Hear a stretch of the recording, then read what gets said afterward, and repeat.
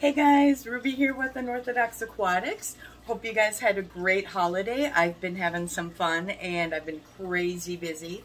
So I have a little lag in my space between videos lately. But anyways, today I'm here to talk with you about the Sunshine Pleco.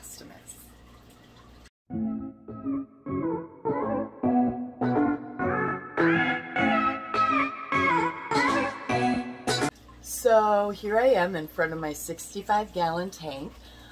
This tank also houses a little baby Fahaka puffer. And also who I have in here is a Sunshine Pleco.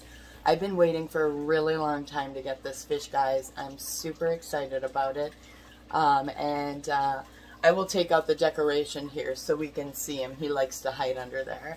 But he's been getting braver lately since you know, being new to the tank. He was a little shy, but he's been getting braver, been coming out, and let's talk a little about him and take a closer look, shall we? So there he is underneath the decoration, just a cool looking pleco. These guys originate from South America in the Amazon River Basin in Brazil. They're also called a Goldie Pleco, and their L number is L014 or L14. They're characterized by those beautiful, beautiful colors. Look at that brownish black body with the white spots and the brilliant yellow-orange tail fin and dorsal fin and pectoral fin. And these guys also are known for having spoon-shaped teeth, and that's helpful for picking mollusks off of shells and rocks and things like that. The males are larger in the head. I'm not sure about the sex of this one yet. I've just kind of been letting it chill. But the males are larger in the head, and they can develop like a bristly appearance. And the females, they get wider in the body for holding eggs and things. Anyway, I'm going to take out this decoration and we'll see him a little better. So there he is. He's like, where'd my decoration go? Look at those gorgeous colors on this guy, folks. Just amazing. And he's got like those light kind of stripes. These guys can change their appearance with age. But look at this guy, just those brilliant yellow tail fins, dorsal fins, pec fins, just an amazing specimen. So these guys, they can get around 14 to 16 inches in the wild, pretty big.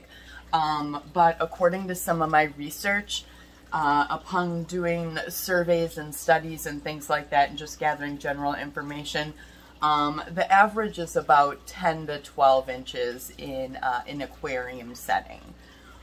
They are a very peaceful bottom dweller. For the most part, they can get a little aggressive with their own species and other fish. If there's not enough claimable territory available in the tank, they can get a little rough.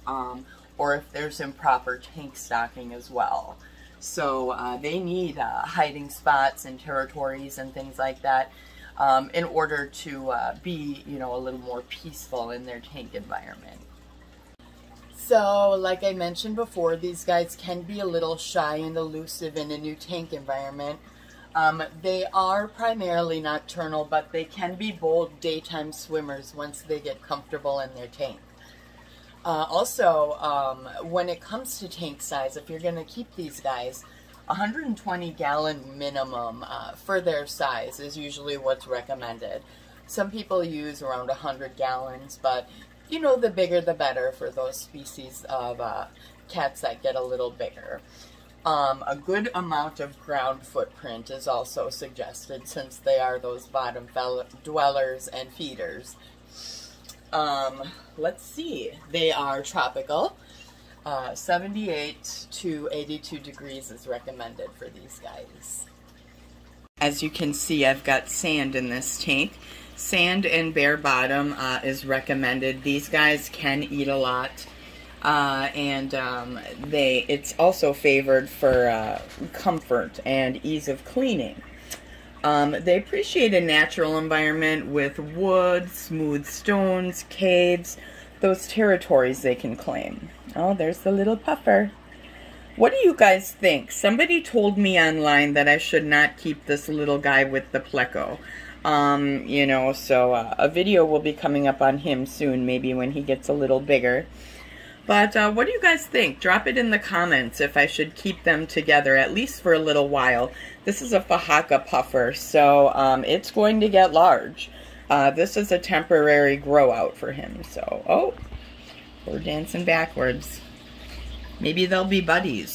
So, yeah, that filtration is good since they're a little messy because, interestingly enough, what I was surprised to find out about this Pleco is it is mostly a carnivore.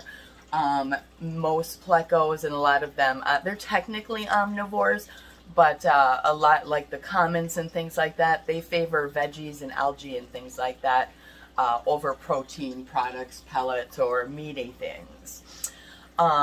They eat shrimp, chopped up frozen fish, frozen cubed foods, sinking wafers.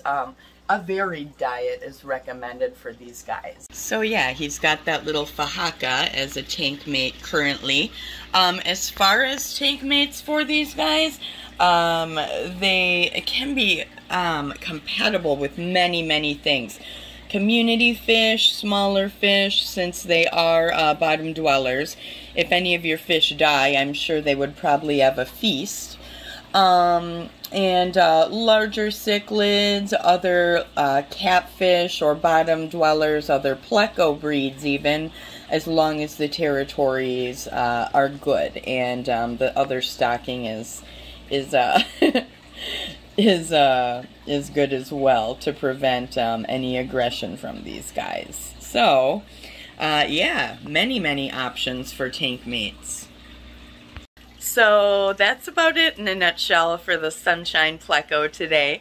We'll give you updates as he grows and becomes more acclimated to this tank. Thanks guys for stopping by. Sub to my channel if you like. Check out my OnlyFans also if you like, the Gypsy Mermaid. And I will see you guys next time. Thanks for tuning in. Bye.